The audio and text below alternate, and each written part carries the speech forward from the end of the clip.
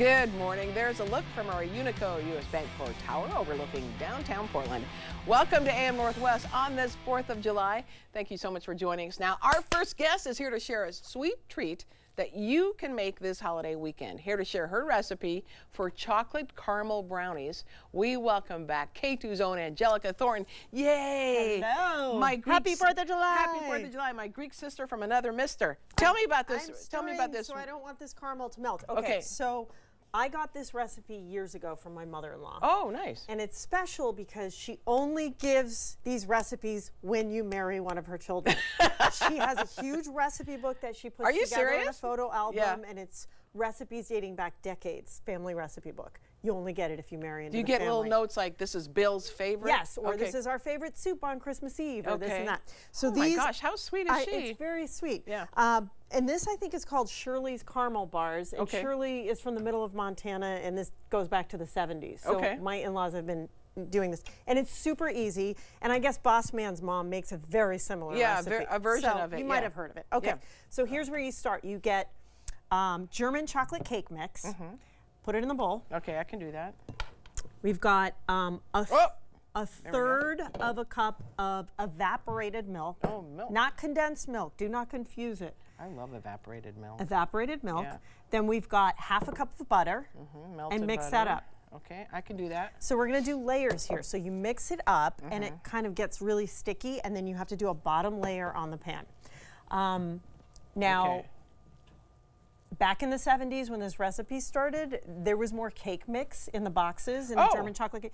So we kind of run out when we try to make it now. So I always have an extra box of the cake mix, and I put a little extra in. Oh, so those are one of your... Exactly. Okay. And then so maybe throw a little more butter in, a little more evaporated milk, just depending on. Okay, I see what you're saying. It's not going to make a huge difference, but and of course we'll put the recipe on the website. By the way, I noticed that you gave a batch to Lincoln when he was in town. I used to bring these to work all the time when I had energy. I don't do it anymore because I just can't. And but Lincoln got some. Lincoln did get some, and I've made them multiple times for Lincoln because he's obsessed. They're really good. Okay, so now we're going to take about half of this batter. Half of it. It's super sticky, and you press it down into the bottom of a pan. Okay. Now, Boss Man has parchment paper here, which is brilliant because I've been struggling for 20 years just peeling it off the bottom of a pan, right? So press it out really thin all along the bottom. Okay, I think that's enough, right? Yeah. Okay, wait a second. So I'll hold the parchment paper. I should have maybe put butter on my gloves or something. Yeah, this is, there you go. Okay. Yeah, it doesn't look pretty, but we promise. It comes out really well. I don't think I'm doing this right. So I'll let you work on that. Okay. Over here, I have melted a bag of Kraft caramels. Now they come in these little squares, and you have to unwrap them. But they do sell them in some stores for baking, and you can just pour the whole bag in. So I just do a whole bag of the caramels and another third of a cup of evaporated milk, and just put it in a saucepan over really low heat, but be super careful because this burns easily. Okay. So we're getting this ready, and this takes about 15 minutes. I have to say, I'm not doing this well, and I'm not sure. No, you're fine. You're fine. We'll just give people the general idea. Okay. So once you get this bottom layer done, you put this in the oven. Okay. And you bake it for 8 minutes. All right, let's throw it in the oven as if we had done it. Yeah. Okay, so we're da-da-da. Okay, it's done. 8 minutes later. We have one. We have one in there. You guys are so prepared. Nope, that's the microwave. Okay, there we go. Oh, a hot heating pad. Here we go. Here's a hot pad. Okay. Sorry, I've got chocolate all over me, so I can't really. There we go. All right. So. Okay.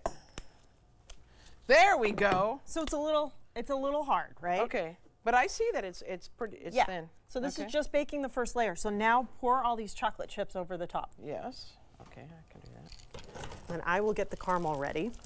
Perfect. That's perfect. Okay. And then you just pour the caramel over the chocolate chips. Oh, wow. Right? Yeah. And I actually like a little extra caramel. It's so good. I mean, like my husband prefers like light on the caramel, but not me. Okay. Okay. We're not going to make this perfect. Now you take the second half of the batter. This is really hard. We'll do this together. Okay. And you have to kind of Like plop it on? Plop it on and just make sure to spread it out. Okay. Oh, see this, the spreading out part, that's not. Yes. Okay. So that's what you do. You spread it all over the place. You get chocolate everywhere. And then you bake all the layers for 15 minutes. Oh. And then it tastes like that. It looks like the, well, wait a second. Look at We've my got fingers. some, I know, mine too. We need the powdered sugar. Okay, I don't do this. You don't do that? This is a special edition from Boss Man, and I think it looks so gourmet and beautiful. Right? It does. It is so good. And it looks so much more gourmet and tougher to make than it is. Well, I promise if you bring these to a barbecue, you will be a hit. Right? Everybody will want the recipe. There's a reason Lincoln insists on these. There is. Yeah. And there's a reason you have to get married to get the recipe in the Curtis family. Love it, love it. We're going to put the recipe on our website at k2.com. Angelica, as always, thank you so much. We'll be right back with more AM Northwest. Don't go away.